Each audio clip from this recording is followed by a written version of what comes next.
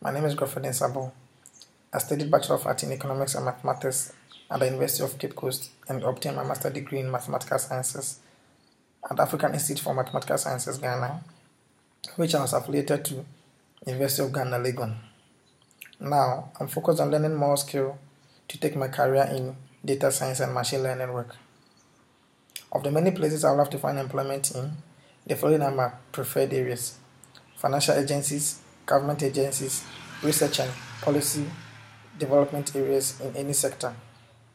I love to work in an environment where critical thinking, problem solving, clear communications, project management, and risk management are highly valued and utilized.